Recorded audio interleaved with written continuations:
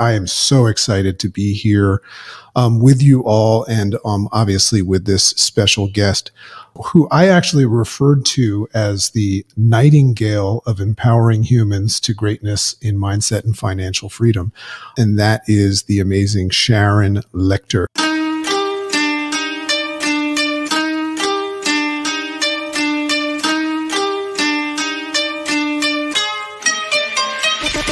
Great morning, world! Welcome to the Rise Up with Dragon podcast with your host, Dragon!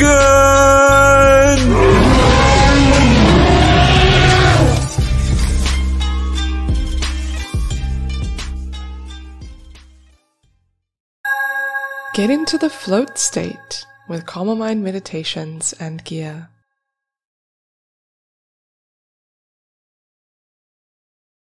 Great morning, world. This is your boy Dragon coming to you after a long trip to South Africa, and somehow timestamp. This is during the Omicron thing, which ironically somebody told me the other day that if you take the word Omicron and you mix it up, it actually spells moronic. Which I thought was fun. But yeah, so we just went out there to visit our little girl, and we just came back, and we're just so grateful for the time away. But I am so excited to be here with you all, and obviously with this special guest. So just a couple of quick things before I bring who I actually referred to as the Nightingale of empowering humans to greatness in mindset and financial freedom. Very, very special human being that's doing just wonderful, wonderful things for you and I. And I'm just in a state of gratitude that she's found some time in her busy schedule to be with us in the Dragon's Lair. And that is the amazing Sharon Lechter. So I'm going to bring Sharon out here. Hey, Sharon, how are you? Let's get you unmuted there. I'm fantastic. Thank you so much. I'm so thrilled to be with you. And awesome. I love that tagline, Nightingale. I love it. Do you know where Nightingale comes from? Well, you tell me. So it's Florence Nightingale. Right. And it was during wartime where she came in and she kind of played the role of a nurse. Right. So Caretaker. It's actually, caretaker. So, it's kind of like whenever I see you on stage or had the opportunity to get to know you better, and I want to remind everybody how I met you. I kind of look at you like that. Like, it's one thing to help people grow, and it's one thing to be successful, but you can tell when somebody actually cares. And so, yeah, Nightingale. Feel free to use it. You just made my day and my week. Appreciate that. Awesome. Well, it's true. I do care about people. That's why I do what I do. Yeah. And that's probably why you're here with a guy named Dragon right now. So just quickly, I've obviously followed Sharon for quite some time and, read a bunch of her books and stuff. And in the intro, extensively, she's done some amazing, amazing things. And we're going to get into that. But I had the opportunity to share the stage with her. She was a featured speaker, and I was one of the mere mortals at this event in Colorado. But what was cool is I got to sit at Sharon's table. And I was talking to Chicken, my wife, and here's a picture of my wife right here. But we were just saying, Sharon Lechter is actually really cool. And we don't get to say that about people all the time, but we were hanging out and just getting really to know some people at this event. And Sharon has these great friends and her assistant and her coworkers, and her assistant's not really her assistant. She's like her best friend. So I just want to say that we don't say that about a lot of people, but Sharon is a super, super cool person. And that's kind of probably where the Nightingale thing started. So what I want to kick this off, Sharon, because how do you take 30 minutes, 40 minutes and have a conversation with somebody that's done as much as you? So I'm going to do the best that I can to serve this audience in the way that I know that they like to be served. But what I love about meeting successful people, and at different phases of my life, I've been through different phases of success. So I find myself in a state of success right now. But what I love about meeting people that sometimes we're enamored by is I love the fact that at some point they weren't like that. At some point they started the way a listener might be starting right now, and I know a lot of our listeners probably know that there's greatness inside of them, but they probably also carry a lot of concepts that maybe not them, or maybe it's not the right time for them and things like that. So I use the word spark. We don't need to know about the red shiny bike that you got when you were a kid or the fact that you were born, but let's go into a different realm. When did Sharon Lechter first recognize maybe that there was greatness in her, and you started this journey that's led you to also help other people? If you can go back to maybe a place that you haven't talked about, or maybe you're loaded with this. Well, thank you so much. I think, I had parents who said you can do anything you want if you just put your effort into it. And I started my career at a time when there weren't very many women in business. But I remember my 8th grade English teacher telling me I'd be a famous writer. Now, I was all about math and accounting, and my 8th grade teacher said, "You're going to be a famous writer." I thought she was crazy. And then when I was in college in my accounting degree, my house mother told me that I'd be on stage. Right? So those things planted seeds in my brain that somebody saw something possible for me. And I started my career in public accounting, and it was probably 3.5 years into that, 25 years old.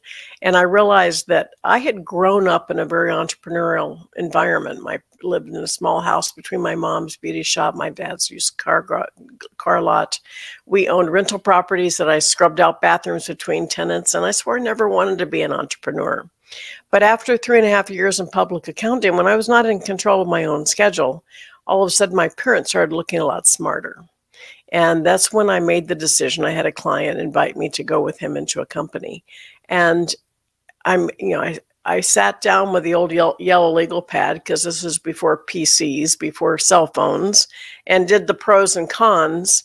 And it didn't help. I could argue both sides, but my hand kind of took across and wrote across the top of the page, why not? And that is still my philosophy many, many years later. Why not do something different? Why not take the road less traveled? Why not solve a problem or serve a need? And why not me? And I think what you say, every listener, every viewer right now, you were made perfect to be you, not someone else. But you have been given the ability to create something here on earth. I had parents who asked me every single night, "Sharon, did you add value to someone's life today?" They've been gone for many years, but I still ask myself that every single night. And so when you talk about spark, it's somebody's planted a seed in you. Sometimes they're good, sometimes they're not. And you have to find that light for yourself and become your own beacon of light, and know that you have every opportunity to create success. And you know what? It's never too late. You're never too old. I get a lot of that. I'm just too old. No, never too late to refire, to find that brilliance of what you want. And so there's been things throughout my career that helped me refocus on what I wanted. But it was that, see that I could do it if I worked hard enough, that has never failed me. Question on that, because I think everybody can probably go back and, I mean, hopefully, I shouldn't say everybody, but everybody can kind of like remember that moment that somebody told them that they could do something, but for whatever reason you heard it. So there must have been something unique about that time. One thing that I'm curious about is why. Because I've been learning so much about you, and I can understand how your black belt is strong in money and from accounting. But why did you choose that? Do you remember what was it that attracted you to that as a CPA? Well, when I was in elementary school, I wanted to be a 4th grade math teacher because I loved my math teacher in 4th grade. And so, but then when I got to college, I was actually double track. I was in genetics and I was in accounting. And genetics was going to be 8 years in school. Accounting was 4. And so my sophomore, junior year, I made the decision, I'm going to finish in accounting. And I really loved the business side of it. And so that's really why I went that way. And then if I'm going to be in accounting, then I need to have that designation at CPA. And so that was the path that I chose. But the gift that it gave me was in public accounting. I had the opportunity to see hundreds of businesses, many of them seeing how they were successful, what they did to become success. But equally as important, the number of businesses that I worked with where I saw where they screwed up.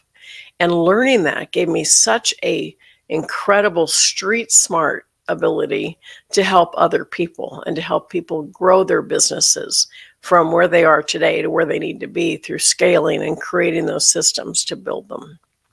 You know, something that just made sense to me now, because you know, you got to definitely follow Sharon on her socials and Instagram and stuff. And I just watched a video that spoke to that, and now I understand where it comes from. It's just this concept of everybody's chasing the money, but having money and managing it is totally different. And now I realize why you're so passionate about that is because of that experience. I feel like everybody should go become an accountant before they become successful now, or just speak to you, because that, you know, you had the opportunity to see a lot of people that had a lot of money that mismanaged it. And oh, your numbers tell a story, just like writing a book. Your financial statements tell a story, and that can sometimes be very revealing.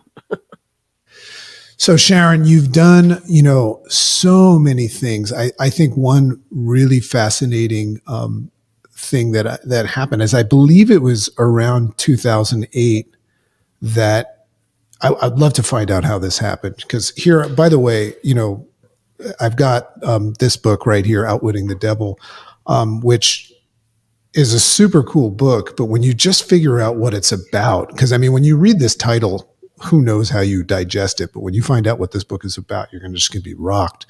But like, how just talk about the worlds and planets being aligned. How in 2008, I don't know if it was before, during, or after just the craziness that ensued.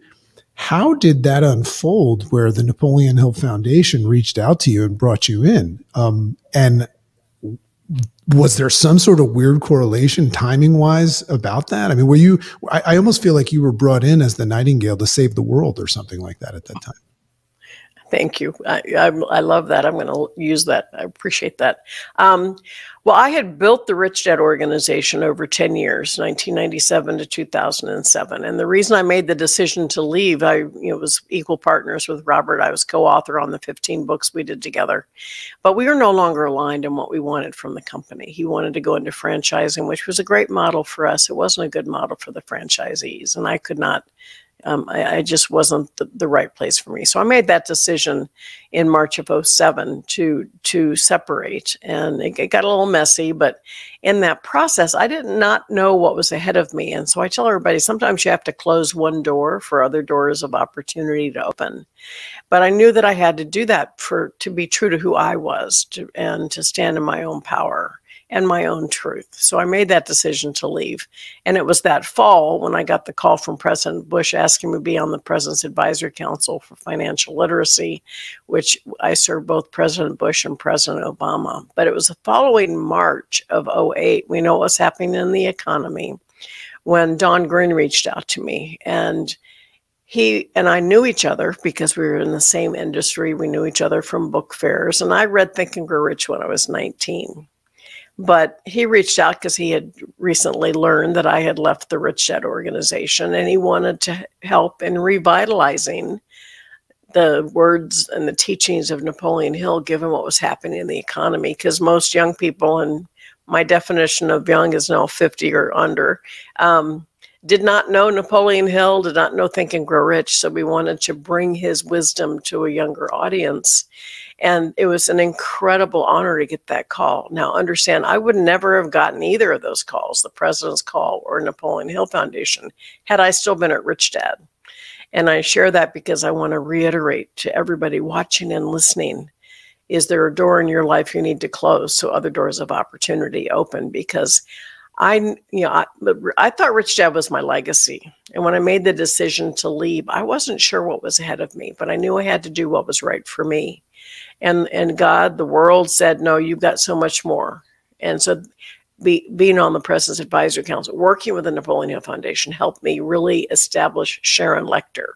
And after having built the largest personal finance brand, to be asked to step into the world's largest personal development brand and revitalize it was an incredible honor, and one that I cherish. And then, of course, the book you just held up, being asked to look at this manuscript that had been locked away for 73 years, where I was literally reading a hand-typed manuscript with handwritten notes in the margin. It was like I was having a conversation with Napoleon Hill. It was incredible, because I think I was probably only the fourth or fifth person to actually read the manuscript. And once I read it, I knew it had to come out. God, what an honor. What an honor. And you know, it's interesting about doors opening and closing.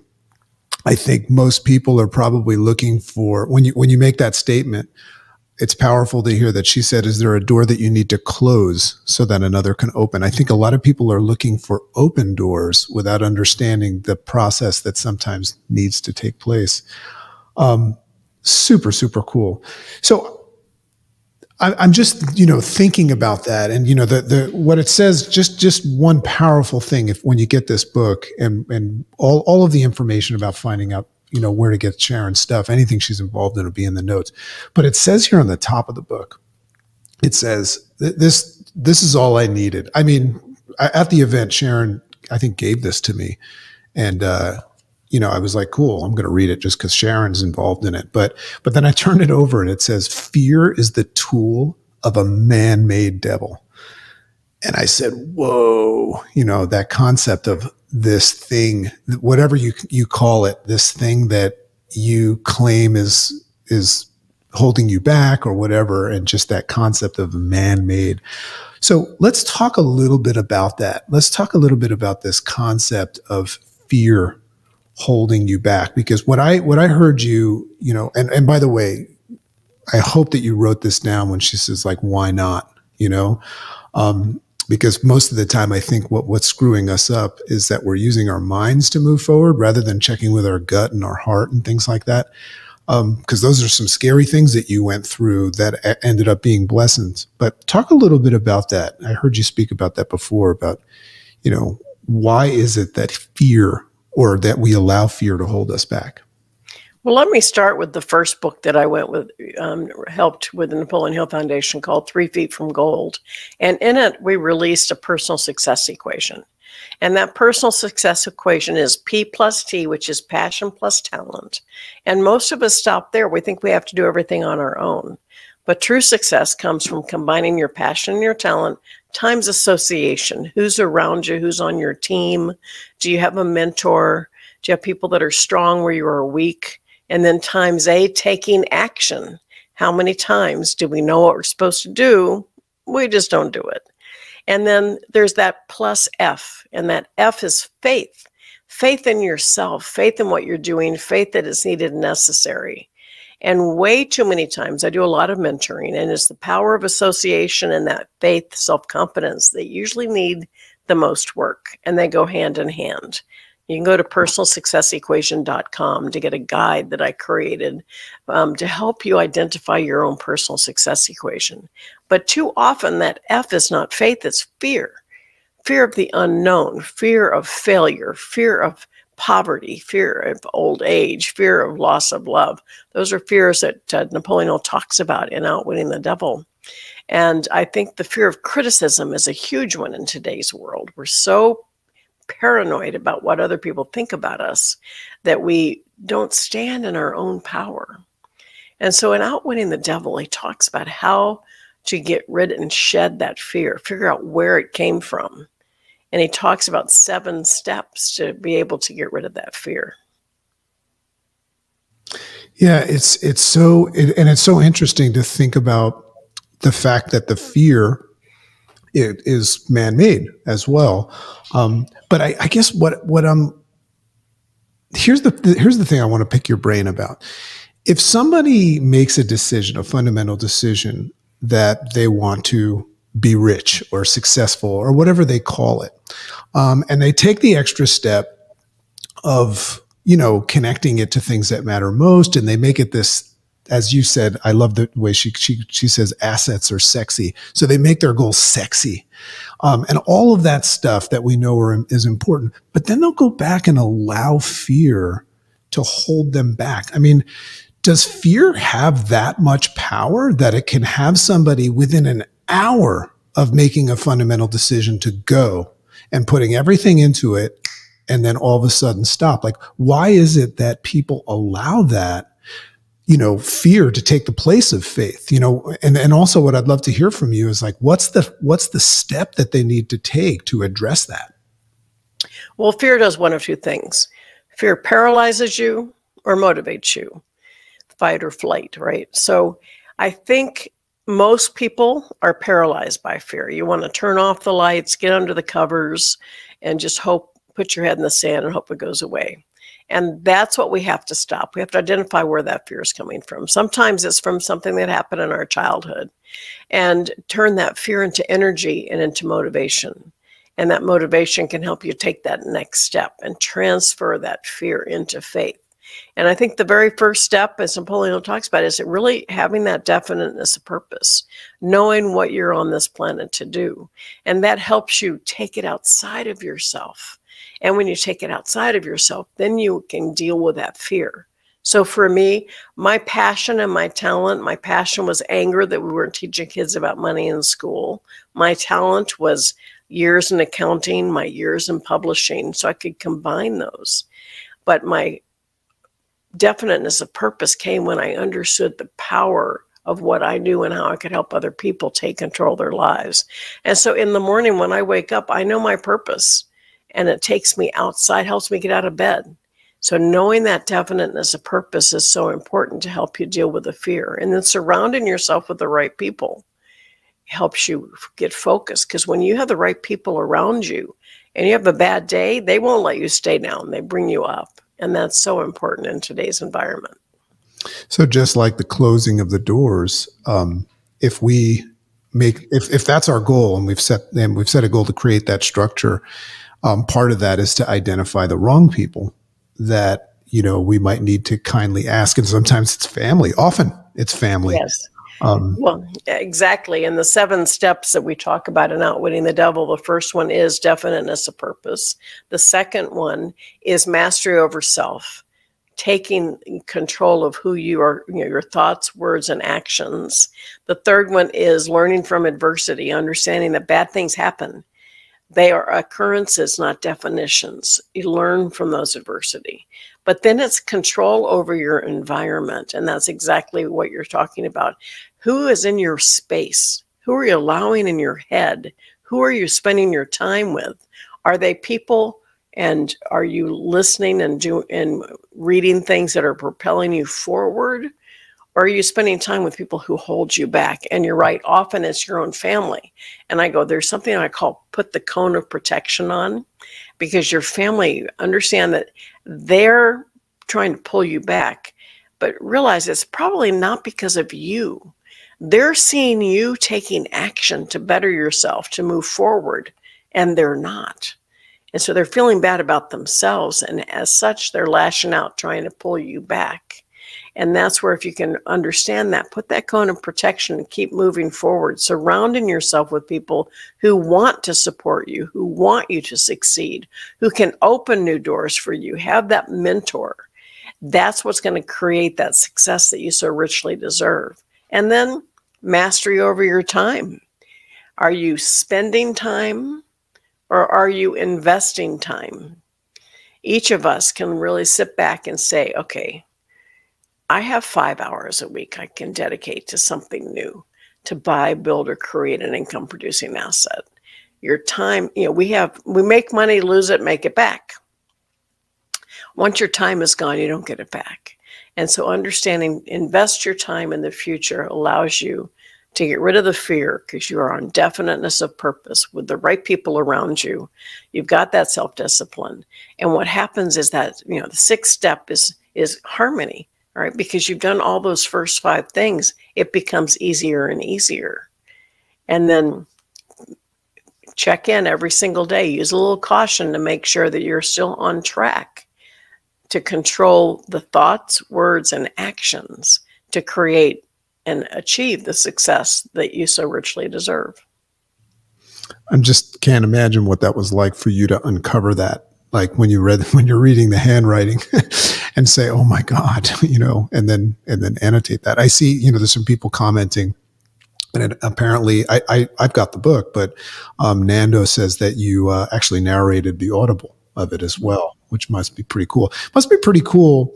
One of the things that I do is, I won't just read a book by Sharon Lechter, is I'll read it and rewrite it, myself, just for my own, to just take ownership of it. And then I'll go speak about what I learned from it. But to actually annotate that book must have been like a super highway for you to own that material to the point where, you're sharing it so passionately. That must have been amazing. Well, it was. And it's interesting because every once in a while we have a diehard Napoleon Hill fan who criticizes my annotations. And it's like, we talk about it in the very beginning of the book, as I share. We wanted to bring Napoleon Hill's words to the modern reader who weren't aware of him. And so my annotations compare when this book was written in 1938 to modern times to give kind of a comparison. And I made sure my comments are in a different type font. They're set apart so that if you were a diehard Hill fan, you can read it without reading my parts. But you just can't please everybody. But it is, I get so much fantastic feedback from people who really appreciate the fact that the comments that I make, because it does compare 1938 to now. And I think that book was, Napoleon Hill's wife was afraid of the title. She worked for the Presbyterian College. And so she forbid it to be published. It was locked away in the vault for 73 years. But I believe there was a higher power at work, because I believe Outwitting the Devil was truly meant for today. So fascinating. I'll tell you something really strange. I mean, I guess it would be strange in accordance with the way people think, but for me, it made sense. I'm in South Africa just a week ago, talking to, Angela about this podcast interview and stuff like that. And while I'm typing and responding to an email from Angela, I look to my left, and my father-in-law, who's from South Africa, who had never heard about the book before, it was given to him by somebody else as a gift, was reading Think and Grow Rich. And I'm like, oh, actually, no, we were on a plane. And when I was typing, we were going to Cape Town. And I looked at him and I'm like, where'd you get that? And he's, in his South African accent, he's like, this book is great, man. It was just like, it's just so weird that happened. Let's talk a little bit about this big movement that you're involved in right now, because, this idea of playing big right now, it just seems that the way, when I read your profile and things like that, it says Sharon's back now and she's playing a big game, as if you ever stopped. But it seems like you've got a new breath right now and in where you're going. Just speak a little bit about this play big movement. I love the way it sounds. Sure. The play big movement it stands for being number one in your field, living your legacy. You create your legacy every single day with every heart you touch, and creating maximum impact. And I originated because I started the talking children's book industry, built that around the world, started Rich Dad, built that around the world, helped reinvigorate Napoleon Hill. But 9 years ago this month, I lost my youngest son. And you're not supposed to outlive your kids. And it sent me into a world of neutral. I lived my life total in a world of numb. And it was probably 5 or 6 years ago when I finally thought, maybe I should just retire. And I got a lot of pushback from family and friends, and even heard him in my ear saying, "Get over it, Mom, there's more for you to do." And I realized, particularly the last couple of years, everybody watching and listening, we've had things that stopped us in our tracks. And we need to realize that we're still here. We're still here for a reason. And whatever we've been through can help others going through it if we just share our story. And so when I made the decision to play big again, for me, I had been playing small, living in neutral. The world of opportunities had always been there. I was invited into the Think and Grow Rich Legacy movie. I was invited into the TV show World's Greatest Motivators. I have my new books coming out. And it was because I made myself open to the possibilities. And I said, well, if I'm going to do this, I don't want to do it alone. I want to share what's happened to me. I want to share this with people who truly understand that they need to be playing a bigger game. And so I created this Facebook page. It's free to join, and it's just totally organic. People coming there are saying, I want to play a bigger game. I want to be number one in my field. I want to live my legacy. I want to create maximum impact. And along with that, I created an online program called the Play Big Movement that takes you through the elements of building the structure, building your reputation, your authority, and how to find those right associations to create maximum impact in your life. I love it. In my office, which what I'm looking at right now, and if I turn my computer around, I'll probably screw everything up. But it's a big picture of Martin Luther King, and that idea of play big movement. I'm just reminded of. He refers to the fact that we're all born with what he called the drum major instinct, and I think that. Just so beautiful. Valerie Bercier says that you gave her goosebumps when you said playing in neutral. I think everybody can resonate with that. But when you're playing in neutral, it doesn't mean that you don't have the play big movement in you or that drum major instinct, but you it's a voluntary thing, I would assume, when you go into play. Well, it comes back to fear, that you've allowed fear to make you small. And you've withdrawn from playing at the level that you're used to or that you are capable of. And once you recognize that, then you can release it and really reach out to play that bigger game. Yeah. I think the most valuable thing that a human being can learn how to do is to become more conscious, self-conscious, self-aware. Was that you that noticed that on your own, or did you have some help from some friends or mentors that kind of like helped you see that you were playing in neutral, or did you need some time in neutral? I needed that time to grieve. It was obviously, you're not supposed to outlive your kids. And I really did just withdraw and was coasting. And I think it was when I was seriously considering just stopping and doing something completely different. When I realized I started getting things sent to me about the impact I'd made on people's lives. And then I started my mentoring program. I had not done one-on-one mentoring prior to that. And that's what saved me, because I started my master mentor program where I work with business owners one-on-one. And it started filling up part of that hole in my heart, because they all kind of like became my kids. They called Mike and I Mama and Papa Lechter, right? And so feeling that being fed by working with individuals one-on-one made me realize that I still had more to do. And that's why I made the decision to create the programs and to be out there more and to start speaking more, because I know my life experience is something that can help people. And it was once I was in Copenhagen speaking to 1,500 people, and I had not talked about losing my son on stage, and yet I was in a Q&A interview session, and the interviewer asked me what was the worst thing that ever happened to me. Now, it was supposed to be, what's the worst business thing that's ever happened to you? But that wasn't the question. And so in front of 1,500 people, I shared the fact that I'd lost my son, not having intended to do that. And I had over 200 people standing in line waiting to talk to me when I got off stage. And I realized at that moment how important it is to be vulnerable and how important it is to share, because people can relate to you. And it was at that moment, pretty much, I had made this decision I needed to launch the Play Big movement and be really open about this. And certainly in the last couple of years, a lot of people have been through tough times, and you're not alone. Reach out, let us support you. Man, that's so powerful. Commonality.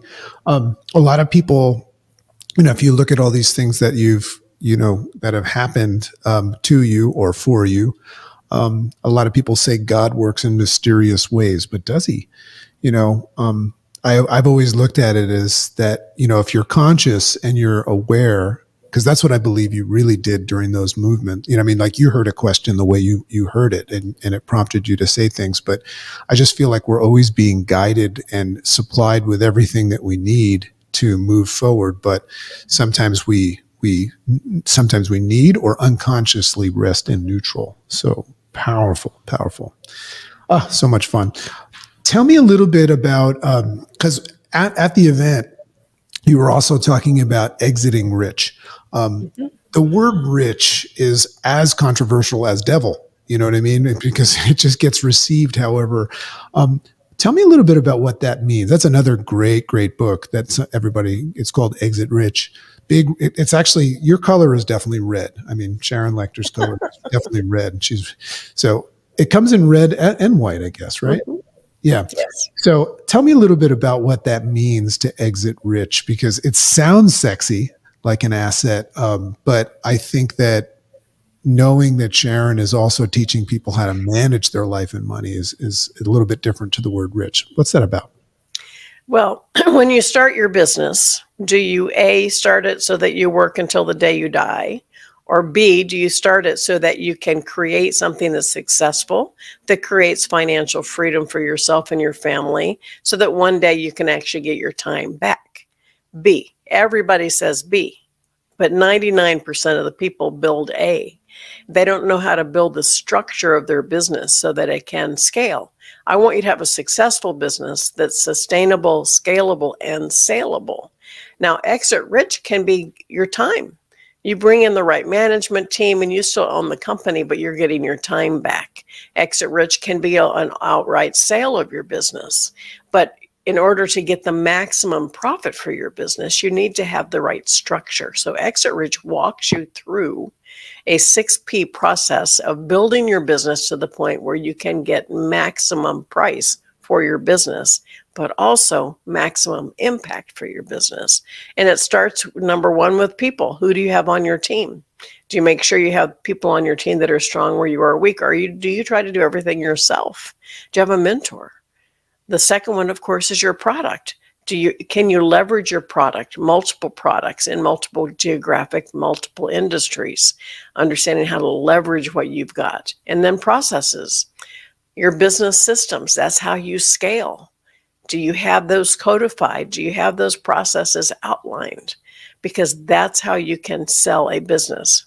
Take it outside of people into processes. And then proprietary. Your competitive advantage, your intellectual property. Have you identified it? Have you protected it? Have you leveraged it? And that's so important. That's my superpower, helping people identify their intellectual property, their proprietary, their competitive advantage. Because many times that valuation is not on your balance sheet. That's what they call goodwill, intangible assets. And then the fifth one is your patrons, your database. And in today's world, as you well know, people brag about their Instagram, their followers on Facebook, but you don't own those. Those are great lead generation, but you need to invite them home into your database, because one of your greatest intellectual property assets is your database, making sure you continue to grow and nurture those. And then the sixth one is profits. Many times people want more profit, but the profit is a sign of one of those other P's not being in process. And so I go right to the heart of the matter of things to look at, things to fine tune, things to add value to your business by taking people through that 6P process in Exit Rich. And my co-author is a top female business broker in the country. So between the two of us, we have a depth of industry knowledge, experience, and opportunity for people. Well, you just made me confront and recognize the difference between the followers that I have and how many people are on my newsletter list. It's quite different. Oh, that's so valuable. And what an amazing, amazing thing to think about. So 2 questions. These are Rise Up with Dragon questions as we come to the end. Because as I started this off, you know, you're seeing Sharon in what most people could probably call a polished state, meaning she's getting a lot of accolades for all the work that she's done, but she started just like you, right? So everybody has that. But right now in the Play Big movement, and where you're at right now. By the way, I wrote down a bunch of notes. One of them is that if you're 50 and under, you're still young, because I'm 50. So that was a huge thank Yes, you. you are. You gave me back the Nightingale. What gets you out of bed in the morning? Because for me, everybody assumes that because of the way I present myself and I go about life, I think everybody assumes that when I wake up, Julie Andrews, sweeps through the room and cartoon birds fly on my fingers. For me, I wake up often in a state of panic and concern and worry, and then my morning structure is what gets me in line. What I'd like to know about is what gets Sharon Lechter out of bed in the morning? What's the motivation that gets you out of bed in the morning? Well, it comes back to definiteness of purpose. There are days when I just want to roll over and go back to sleep. There are days when I don't want to get up and exercise. And I just remind myself of why I'm here on this earth. And I'm 67. So you look at, I'm in the last quarter of my life, and it's like, okay, I need to, accomplish more. I need to continue to add value to people's lives every single day. And so in the morning when it's like, I'll let myself roll over, and then I think, got to go, got more to do. Sleep is sometimes underrated, but sometimes it's also overrated. Get up, get your day started, and see what kind of people you can impact during the day. Speaking of sleep, Chicken and I'm very proud of myself right now for doing this, because I'm experiencing like brain altering jet lag right now. But we got up at 1 a.m. last night, and I've been working at this podcast episode and interview since 1 a.m. because we just couldn't sleep.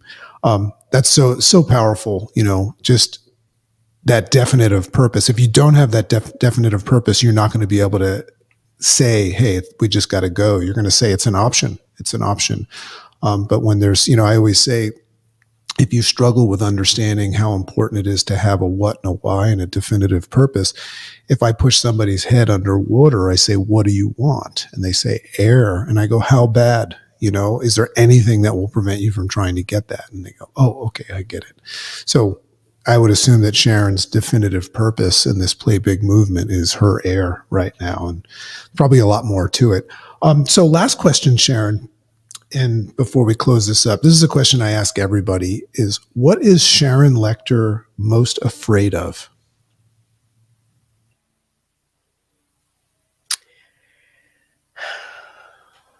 Interesting question. What am I most afraid of? Yes, a lot of people respond by saying, interesting question. Well, because I teach people about fear, I'm going to share my definition of worry with you. To worry, which I happen to be a champion worrier, to worry is to pray for what you do not want. And that definition changed my life over 10 years ago, and I share it all the time. So I catch myself still in a worry storm, and I stop, and it's fear-based. And I stop myself, and I go, okay, Sharon, instead of focusing on what I don't want, I change my thought process and focus on what I do want. And so in answer to your question, when something comes and causes me fear, I stop and go, okay, where's that coming from? And how can I reframe my brain to focus on a positive outcome to try and deal with that fear? And I will tell you, losing a child redefines what stresses you out. Things that used to stress me out don't anymore. And just a couple of weeks ago, I was in the British Virgin Islands on a private island, and I ended up with a major nosebleed, which ended up having to have some sinus surgery. And it was the most fear, because I actually was in fear of my life that night. And it was like, wow, I haven't had experienced this level of fear in a long time, because losing a child redefines. So I don't find myself in fear too often. When I do, though, I exercise the thought process of, okay, I'm fearful that this is going to happen, but you can only control what you think, act, and say. And so I retool it and say, what do I want to have happen in lieu of that? and focus on that. So I really try to repel fear and adjust it into focus on creating the best outcome. Yeah, kind of use it as an ingredient rather than something that screws things up.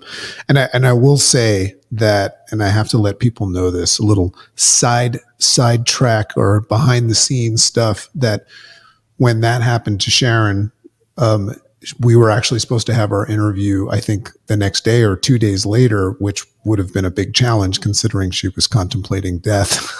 But she said that she would have done it anyway. So that's just another testament to the Nightingale.